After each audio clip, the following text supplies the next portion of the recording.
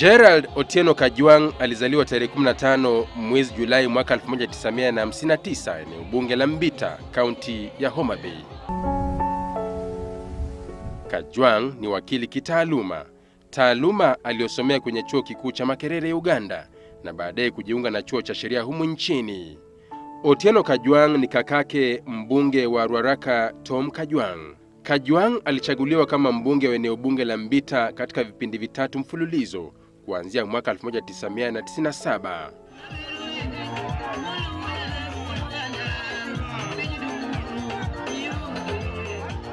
Kwenye uchaguzi wa mwezi Machi mwaka 2013, Kajwang alichaguliwa kuwa seneta wa kwanza wa kaunti ya Homa Bay kwa tiketi ya chama cha ODM, wadhifa ambao ameushikilia hadi kifo chake. Alikuwa kiungo muhimu mno kwenye kampeni za chama cha ODM kwenye uchaguzi huo. Because ODM is the most popular party in the Republic of Kenya. Pamure wachino. Na hiyo sio Otieno Kajwang, hiyo ni Stedman. Mimi Gerald Otieno Kajwang.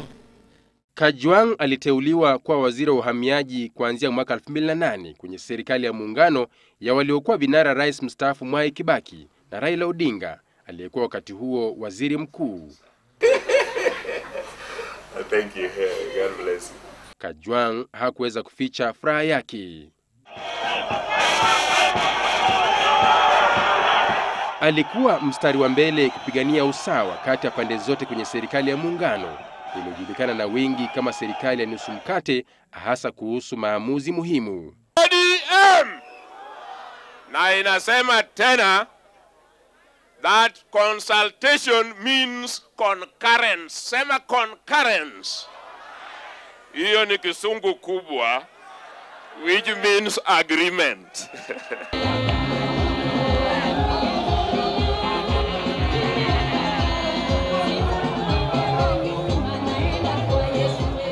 Kajwang atakumbukwa na wengi kwa ucheshi wake. Oh, mapambano.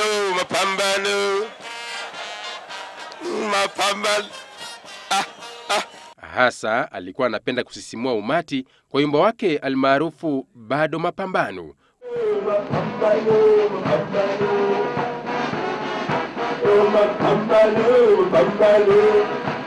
Kuashiria namna alivyokuwa akiwatia moyo wafuasi wake kwa kabili wapinzani.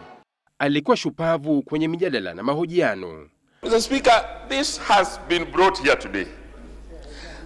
Passion for the job. There is no passionometer. Your Excellency, kura iko hapa.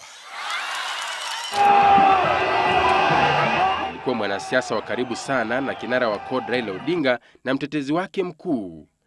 Alivutia wafuasi wengi kumuunga Raila mkono, hasa kutokana na ushawishi wake eneo la Luo Nyanza. Hakuwa muoga na wanamjua vyema wanasema alikuwa mtu mwenye mahanjam ya aina yake iliyowachangamsha walioandamana naye kila mara, kama hapa alipokuwa akimkaribisha Raila baada ya ziara ya muda nje ya nchi. Baba, while you are away, tulikuwa na mbom nyingi, mbom kila pahali. Baba, while you are away, Ruguta akafukuzwa kazi na SMS. Watu wa Rift Valley walalia. Angalia hiyo mambo. ODM! Alikuwa pia mkosoaji mkuu wa serikali kuhusiana na masuala mbalimbali yanayoathiri taifa. Kwa mfano, jana kwenye kikao cha Senate alizungumza kirefu kuhusiana na swala la usalama nchini, akitaka serikali kuondoa wanajeshi Kapedo na kuondoa marufuku ya kutoka nje Lamu. Let us not use excuses of security to destroy economies of other counties. What is happening in Lamu is a destruction of the economy of Lamu. If this curfew, has anybody come here to explain to us why it should be extended, why it was even necessary in the first place for so long? Sooner or later, we will get, somebody will order a curfew in the whole country or in the whole of Nairobi. How will we survive in this country?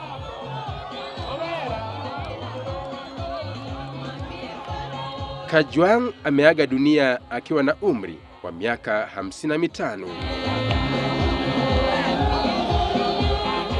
Patrick Njendi, Citizen Nipashe.